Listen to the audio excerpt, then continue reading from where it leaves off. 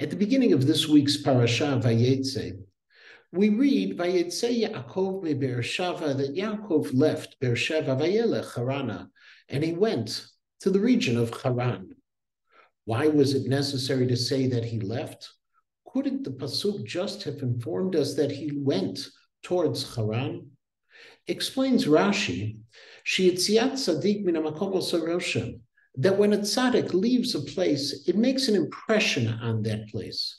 Shebizman shatzadik ba'ir hu ahoda hu ziva hu hadara. That as long as the righteous person is there, he is the glory, the splendor, and the beauty of that location. However, yatsa misham penah hoda penah ziva penah hadara. But when he leaves, that splendor, that glory, that beauty leaves with him.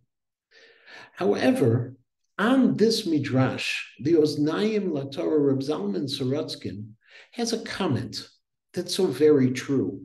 He notes in the name of his son that it's specifically Yitziat Tzadik Min HaMakom. When a tzaddik leaves a place, that the people begin to understand how important he was to that place. But while he is there, very often people take it for granted.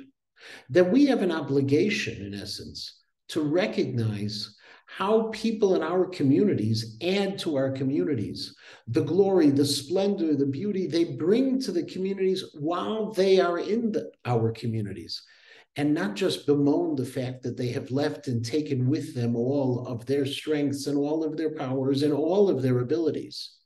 This is something that, unfortunately, people didn't recognize at the time that Yaakov Avinu lived in Beersheva.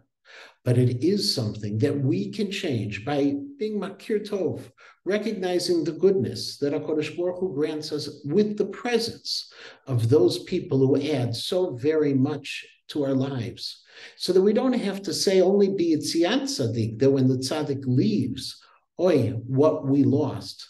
But we can instead proclaim when the tzaddik is with us, oh, how wonderful it is what we have.